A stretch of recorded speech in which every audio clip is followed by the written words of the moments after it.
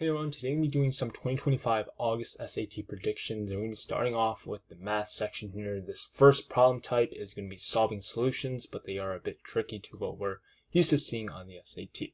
So this example says, one solution to the given equation can be rewritten as 1 plus square root k, where k is a constant. What is the value of k?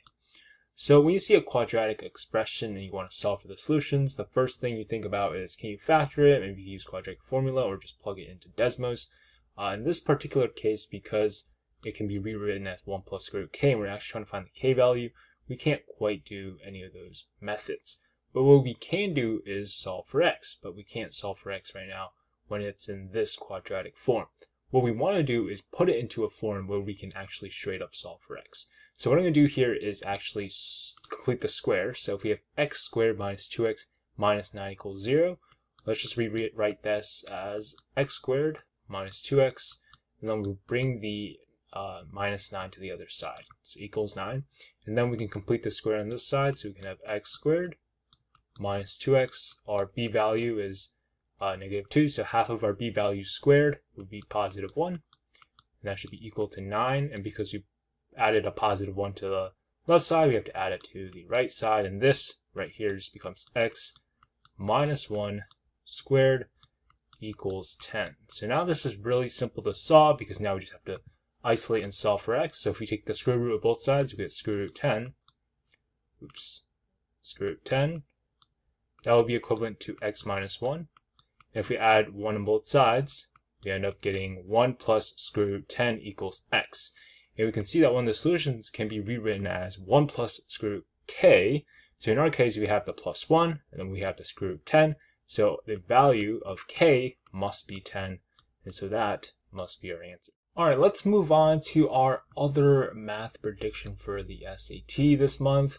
This one has to do with geometry, and it's isosceles triangles, dealing with perimeter, and then extrapolating that to finding other features of the shape. So this problem says, a isosceles right triangle has a perimeter of 94 plus 94 times square root 2 inches.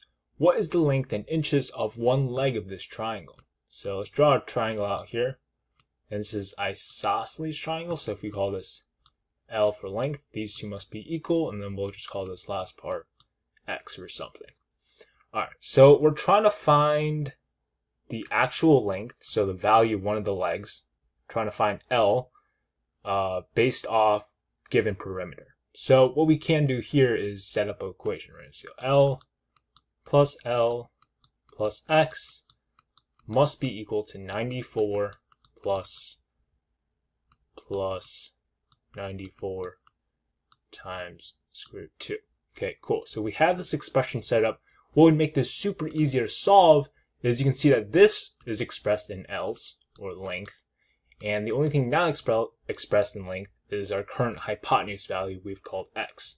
If we do get this hypotenuse value expressed in x, then we have a like term, and so then we can just isolate and solve for that term, right?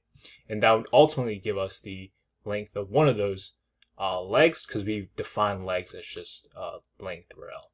So how do we do that? Well, we would have to use the Pythagorean theorem. So we know that in a right triangle, because this is isosceles right triangle, a squared plus b squared equals c squared. So in this case, length squared plus length squared, length squared must be equal to x squared.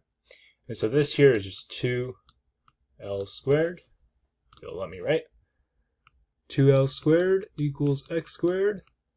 And then we just isolate and solve for x. So we take the square root of both sides. We're left with the square root of 2, and then the square root of L squared is just L, and so that is equal to x. And so that is our final portion. So we can rewrite this part up here. Instead of x, we can just replace it with this form, square root 2 times the length, right, like this.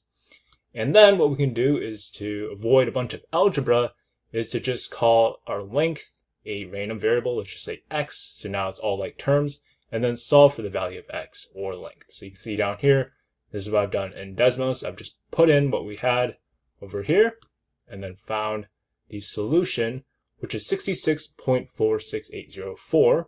And looking at our answer choices, we can see it lines up with 47 times square root 2. 47 times square root 2 down here is also 66.468037. That rounds to 4 there. And therefore, B must be our correct answer for that question. So that does it for all of our SAT predictions. Make sure you subscribe for good luck and plus 100 points on your SAT. Thank you all for watching.